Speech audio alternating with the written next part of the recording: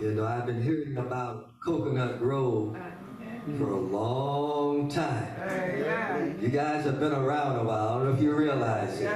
But I mean, when I was back at Northside years ago, I heard about Coconut Grove. Praise the Lord. So you've been around, you're not a new kid on the block. That's right. You've been around here for a little while. Amen. So you know the ropes, and you know how to praise the Lord, I'm sure. Praise God. So I don't mind you praising the Lord. As a matter of fact, if you don't praise Him this morning, I might get a little nervous. And I might slow down quite a bit if you don't praise Him. But as long as you're praising Him, as long as I hear those amens coming, I'm going to get through and we can go out and have our lunch. Amen. Praise the Lord. I'm glad to see at least a couple of familiar faces. Amen. Okay. My dear choir member over here, she was a faithful choir member, as I recall, back at Northside. And then, of course, Sister Evelyn over here. We used to call her Breaker back in the day. And she told me she's still doing that Breaker thing. But yes, we love you, and all of you, I just want to say I love you, and it's good to be here at the Coconut Grove Seventh-day Adventist Church. Amen. Praise the Lord. God continue to bless you. Okay. I'd like to get right into the Word of God this morning. And I call your attention to the scripture that was read a little earlier. So glad to see that you are using your young people on your program. It's good. I love to see that. I believe that we need to train our young people so that they can take over when we have left the scene. So it warms my heart when I see those young people doing things for the Lord. But I'd like to call your attention to that formerly read scripture found in the book of Psalms 91 verses 1 and 2. Psalms 91 verses 1 and 2, and it reads thusly: He that dwelleth in the secret place of the Most High shall abide under the shadow of the Almighty. Yes.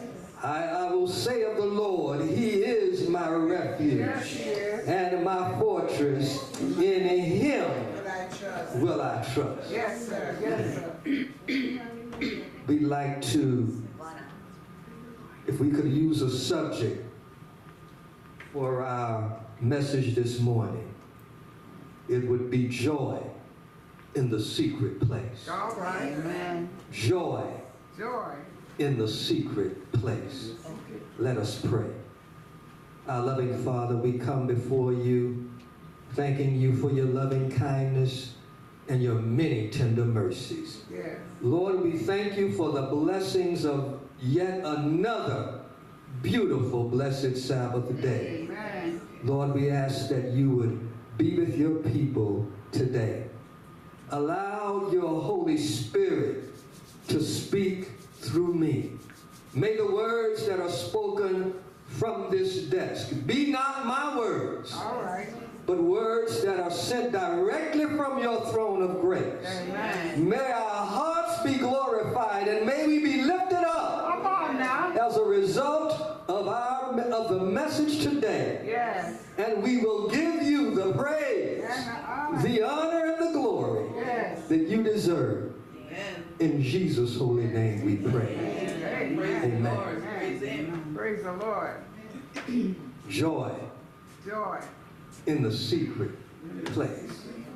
Yes, sir. You know, in this fast-moving, technologically advanced, internet-driven world in which we live, it seems that everyone is in a hurry Oh, yeah. to go nowhere.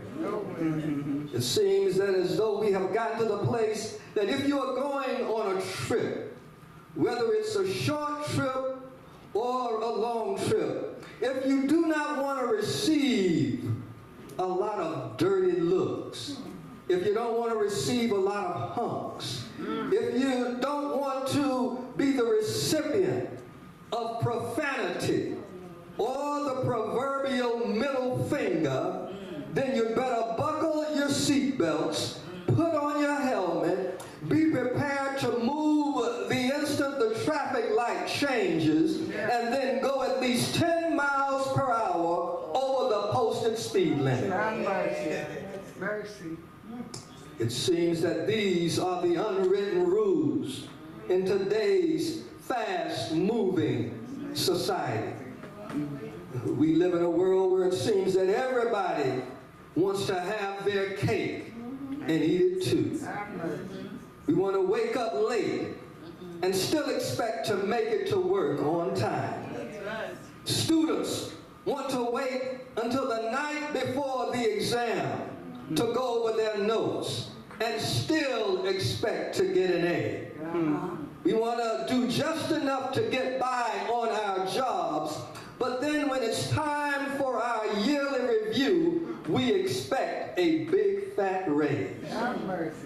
We want our children to grow up and be responsible, well-adjusted, and law-abiding adults, but instead of spending quality time with them and talking to them about real life issues, we go out and spend money that we don't have and buy them an iPad or an iPhone. And we essentially say to them, I don't really have time to devote to you. So take this iPhone or iPad and make it your constant companion. Yes, and that's what they do. We want our families to be in good health.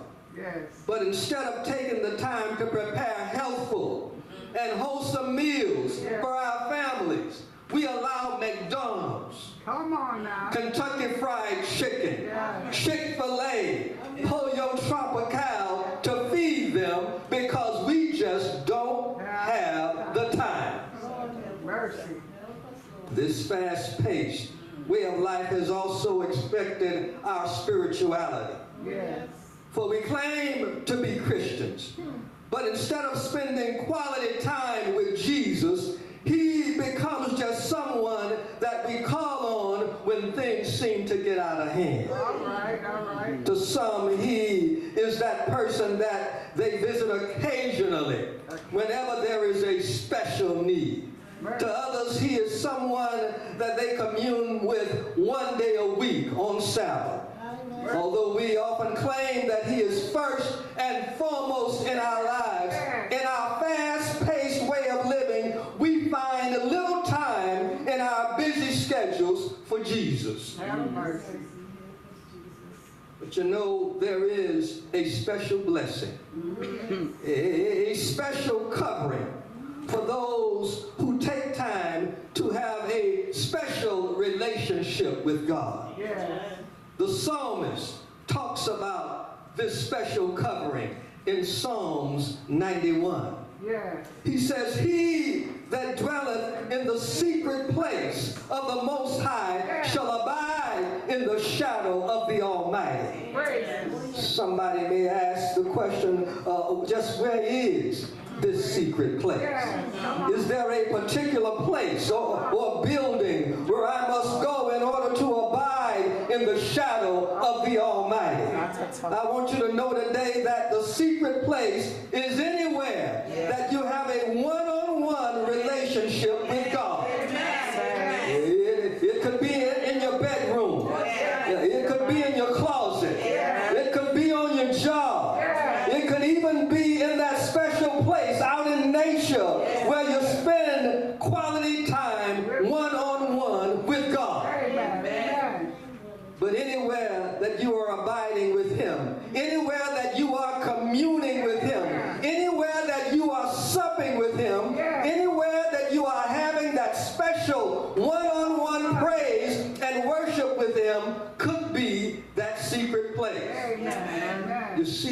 one thing to praise God when everybody can see you. Yes. It's one thing to wave your hands and jump up and shout when those in the congregation can bear witness to your actions. Yes. But when God is first in your life, when God has priority in your life, when you spend some time each and every day to have a one-on-one relationship with Him, the psalmist said that you shall abide under the shadow of the Almighty. Amen. You see, there's significance in a shadow. All right. A shadow provides protection from the searing ultraviolet rays of the sun. All right. In the desert, a shadow could mean the difference between survival Okay. and an agonizing death. True. Notice that the shadow does not keep the sun from shining, but it provides protection in the midst of the sunlight. Amen. The shadow does not keep the trials away, but it provides protection as we go through those trials. Yes. But David does not stop there. He goes on to tell us what it means to abide under the shadow of the Almighty. In verse 2 he says, when you abide under the shadow of the Almighty, He'll be your refuge and your fortress. And you can put all of your trust in Him. Yeah. Praise the You Lord. see, when He's your refuge and your fortress, when the storms of life begin to rage, you can find peace in the midst of the storm. Those around you will look at you in amazement and wonder, how is it that you could be in such peace when you're going through such severe trials? It's simply because you are abiding under the shadow of the Almighty. Praise the Lord. In verse 3 he says, when you abide under the shadow of the Almighty, He shall deliver you from the snare of the fowler and from the noisome pestilence. In other words, He'll rescue you from hidden traps and shield you from deadly hazards.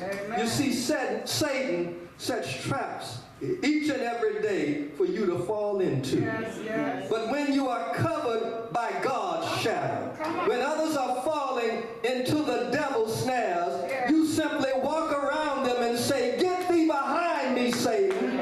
When you abide under the shadow of the Almighty, you will not be afraid of the terror by night, nor for the arrow that flies by day, nor for the pestilence that walketh in darkness, nor for the destruction that wasteth at noonday. Why are you not worried? Why are you not afraid? Because you are abiding under the shadow of the Almighty.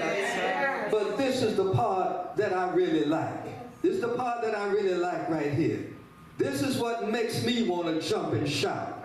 Verse 7 says, 1,000 shall fall at thy side, and 10,000 at thy right hand, but it shall not come nigh thee. People all around you could be losing their jobs. Their homes are going into foreclosure, and their marriages are breaking up. But because you are abiding under the shadow of the Almighty, you are somehow shielded from all of these things. People are all around you are coming down with COVID-19 and all kinds of viruses and all kinds of diseases. But because you are abiding under the shadow of the Almighty, you are somehow shielded from many of these maladies. You see, it's a mighty good thing to abide under the shadow of the Almighty. But that's not all. It goes on to say, because you have made the Lord your habitation, no evil shall befall you, neither shall any plagues come nigh your dwelling. For He hath given His angels charge over you to keep you in all your ways. Now, I'll never forget a story that a preacher friend of mine told me. He was out in Overtown area. You know, that's a dangerous area, the Overtown area. And he said he was doing some witnessing over there. And there were some young men over there that were up to no good. you know, and they saw him walking around there, and I think they had bad intentions, but he kept on doing his witnessing, and he saw the young men, and it seems as though they were coming toward him. But then something happened, and they went back, and they did not do what they had intended to do. And later on, he said one of the leaders of this little gang came to him and told him, said, we were going to take you out one night. But because there were those men around you, because there were those men around you, we decided to go back. You see, those men, he said there was no one with him. But he said holy angels had surrounded him to shield him because he was abiding under the shadow of the Almighty. Can the church say amen today? You see, when you abide under the shadow of the Almighty, God will protect your household. God will protect your home when there is danger lurking around the bend. The scripture says he will send down some angels to protect you and ward off anyone who seeks to do you harm. I tell you, I don't want to be messing with someone who is abiding under the shadow of the Almighty. It's a dangerous thing to try to harm anyone who is walking under the shadow of the Almighty. Be careful who you talk about. Be careful when you start spreading false rumors, because that person could be abiding under the shadow of the Almighty. Then it goes on to say, thou shalt tread upon the lion and the adder. The young lion and dragon shalt thou trample under thy feet. You see, the lion, the adder, and the dragon represents those individuals or entities who seek to do you harm. But if you're abiding under the shadow of the Almighty, it says that anyone who attempts to cause you any harm will be trampled under your feet.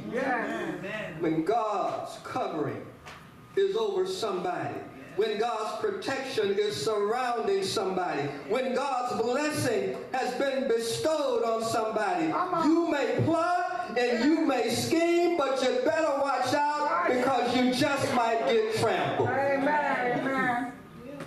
But verses 14 and 15 really brings this thing home. It says, because he has set his love upon me, therefore will I deliver him. I will set him on high, because he has known my name. Praise the Lord. He shall call upon me, and what will I do? I will answer him. I will be with him in trouble. I will deliver him and honor him. God is saying, when things were going well with you, you were not too busy to spend time with me. When you didn't have any problems and burdens were not pressing you down, I was your priority in your life. When your health was good and you had money in the bank, every day you gave me glory and honor. So because you spent time with me in good times, because you didn't put me on the back burner in good times, because I was first in your life in good times, now that you're burdened, I'm going to be your burden bearer. Now that you're in trouble, I'm going to be your bridge over troubled waters. Now that there are storms in your life, I'm going to give you peace in the midst of the storm. Now that you're sick, I'm going to be your doctor in your sick room, your lawyer in your courtroom. Now that there's no money in the bank, I'm going to open up the windows of heaven and pour you out a blessing that you won't even have room enough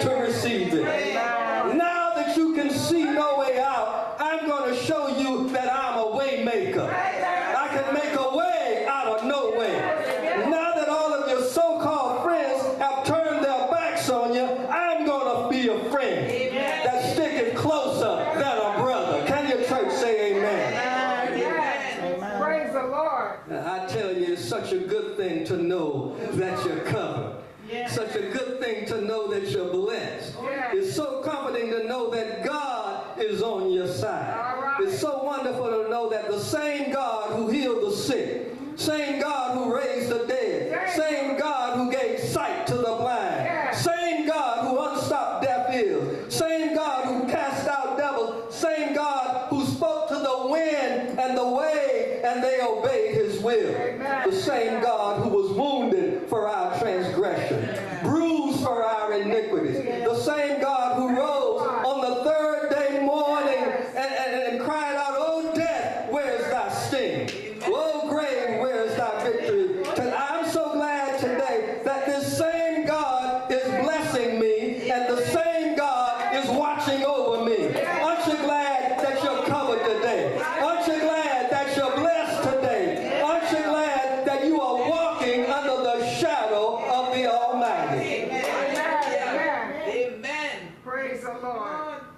There are some biblical examples of those who abided under the shadow of the Almighty. I can think of old man Noah. Now Noah was by no means a perfect man, and Noah did have some issues. But when Noah received the divine call from God to build an ark and warn sinful men and women to turn from their evil ways, Noah answered the call. All right. Anyone who can preach a message that people don't want to hear for 120 years. Anyone who can build an ark of the exact dimensions and use the exact material that God wanted him to use. Anyone who can endure being criticized, ostracized, laughed at, and even called crazy for 120 years, and yet hold fast to his calling, had to be abiding under the shadow of the Almighty. You see, when you decide to abide under God's shadow, you're going to be talked about. You're going to be criticized. They may even say that you're strange because sometimes you go against the grain. But just remember that when you're abiding under the shadow of Almighty, you're living in the spiritual realm. And spiritual things are spiritually discerned. Because of Noah's obedience, he along with his family members was saved. But everyone else perished in the flood. Then I can think of Job, the one who God proudly displayed before Satan when he says, "Hast thou considered my servant Job?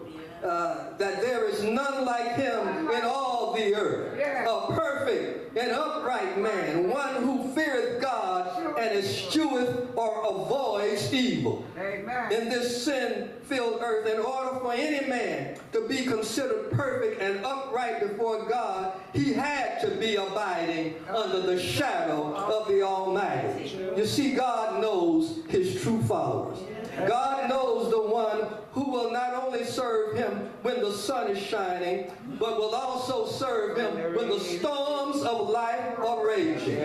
God knew that when Job was put to the test, he would pass with flying colors because Job was one who abided under his shadow. Amen. And when the test did come, after losing all his material possessions, after the tragic loss of his children, after being stricken with a terrible case of boils from the top of his head to the sole of his feet, after his friends all turned against him and even suggested that Job's malady had to be the result of some sin in his life.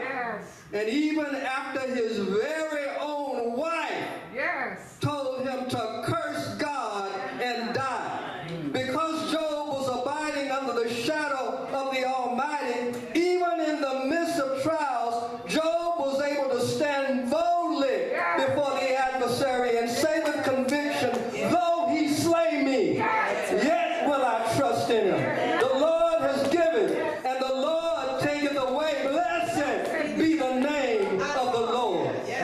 You see, Job continued to abide under the shadow of the Almighty through the most severe trial.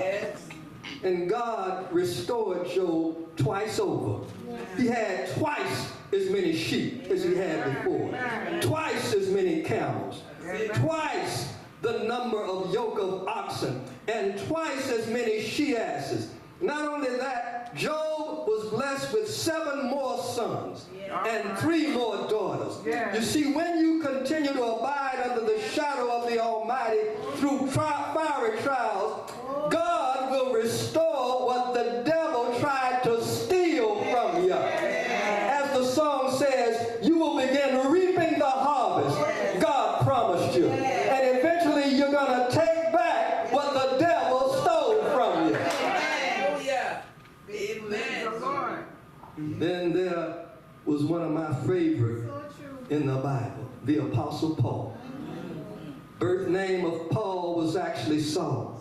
Saul was born into a Jewish family in the city of Tarsus. His early religious training came from the best rabbinical school in Jerusalem. School was led by the well-known and highly respected Pharisee Gamaliel. Thus Saul was very well educated. His Pharisaic zeal for God's law and dedication to stopping the early spread of Christianity knew no bounds. His determination to eradicating those who believed the teachings of Jesus led him to take bold actions, such as going from house to house in order to find believers in Jesus Christ so that they could be persecuted. When Saul was 30 years old, he witnessed an event that would remain etched in the recesses of his mind. This event was the stoning of Stephen.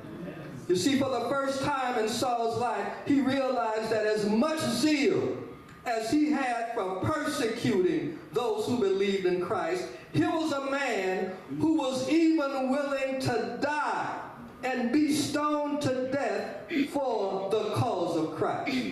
Saul watched intently as Stephen was being stoned, and he noticed there was a strange countenance on Stephen's face. He noticed that Stephen seemed to be having an out-of-body experience.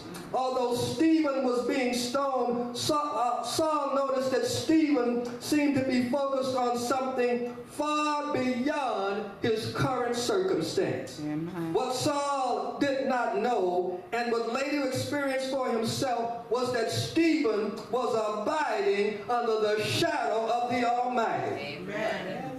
Though Stephen was being stoned, the pain was insignificant because Stephen's mind had already been lifted up to heavenly places. He said, "Behold, I see the heavens open, and the Son of Man standing on the right hand of God." You see, because Stephen was abiding under the shadow of the Almighty, he had turned his eyes upon Jesus and looked full in his wonderful face. And the things of this world had become strangely dim in the light of his glory and grace. Amen. But even after Saul had witnessed the stoning of Stephen, he continued on his quest and became even more zealous as he now sought to remove any Christian influence in the synagogues of Damascus. Yes. However, God has a way of stopping us in our tracks. Yes. Do you know that? Yes. You can think you're doing your own thing. Yes. You could think you're getting away with what you're doing, but God has a way in his own time of stopping you right in your tracks. Amen. It was on his trip to Damascus that the pivotal event in the life of Paul occurred. For it was on that road to Damascus that a light shined down from heaven, knocked Saul to the ground and blinded him. Then he heard a voice from heaven which cried out, "Saul, Saul, why persecutest thou me?" Saul answered, "Who art thou, Lord?" The Lord said, "I am Jesus, whom thou persecutest." As Saul began to tremble, he asked Jesus, "What will thou have me to do?" From that point forward, Saul, whose name was changed to Paul, abided under the shadow of the Almighty. The same man who at one time sought to persecute of Christ, was now preaching the gospel of Jesus Christ. The same man who agreed to have Stephen stoned to death was now willing to suffer for the same Jesus that Stephen died for. The same zeal that Saul used to persecute Christians would later be used by a converted Paul to win souls for the kingdom of God. Somebody said it is not how you start out, but it's how you end up. God, you see, God can take a drug dealer and make him a deacon. God can take a prostitute and make her a deaconess. God can even take an atheist and make him or her a preacher of righteousness. There is no secret what God can do. What he's done for others, he can do the same for you. Praise the Lord. But after Paul's conversion, he experiences untold trials and tribulations. For those of you who are feeling sorry for yourself because of your trials, why don't you look at Paul's trials? You see, Paul gives a synopsis of his trials in the second book of Corinthians, the 11th chapter, beginning at verse 24. Paul says, of the Jews, 5 times I received 40 stripes, save one. In other words, he received 39 stripes, 5 times. You see, according to Mosaic law, 39 stripes or lashes was the maximum allowed for any one crime. Any more than that was considered cruel or unusual punishment. So Paul received the maximum punishment allowed for witnessing for Christ 5 times. As Paul continues his dialogue, he says thrice, that is 3 times, he was beaten with rods. Once I was stoned. Thrice, 3 times, I suffered shipwreck. A night and a day I have been in the deep, in journeyings often, in perils of waters, in perils of robbers, in perils by my own countrymen. In other words, those who claimed to be walking with me, they were actually plotting against me.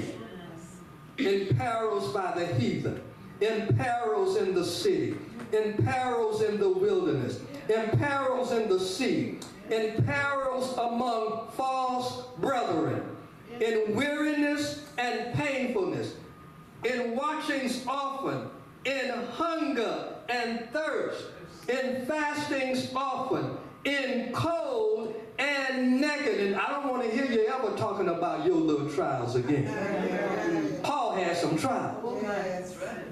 How do your trials stack up against the trials of Paul? In the midst of all of these things, how was Paul able to endure?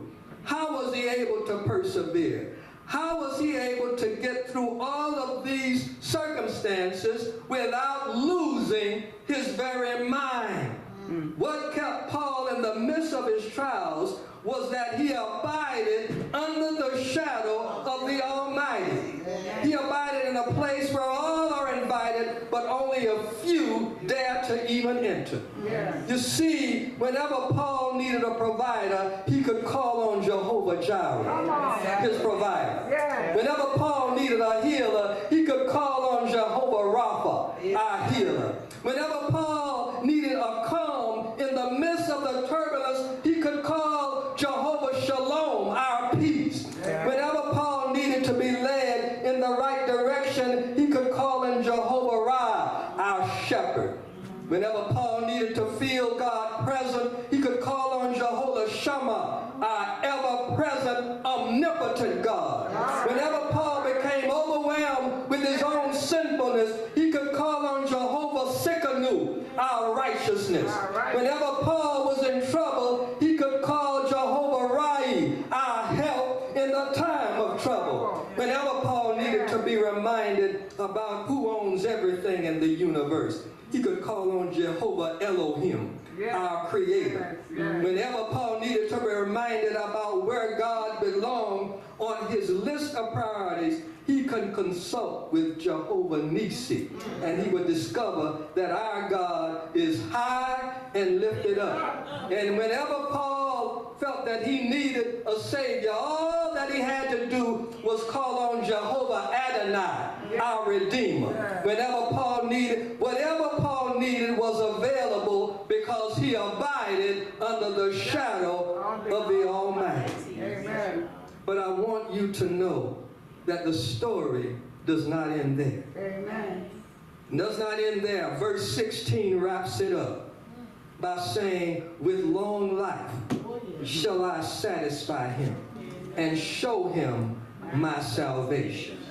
You see, after watching over me all of my life, after providing all of my needs according to his riches and glory, after watching over my children, after keeping me safe through dangers seen and unseen, after being a lamp unto my feet and a light into my pathway, after being with me not only on the mountaintop but also in the valley, after being there through sunshine and rain, heartache and pain, after keeping me when I could not even keep myself, even after all of these things, he's going to turn around and show me salvation. Amen. Hallelujah, praise the Lord. Praise the Lord. He's going to turn around and save me.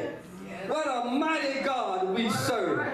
What a merciful God we serve. What a gracious God we serve. What an excellent God we serve. I don't know about you today, but I want to abide under the shadow of the Almighty. For you see, there's joy in the secret place. There's peace in the secret place. There's love in the secret place. There's contentment in the secret place. There are blessings in the secret place. There's restoration in the secret place. There's forgiveness in the secret place.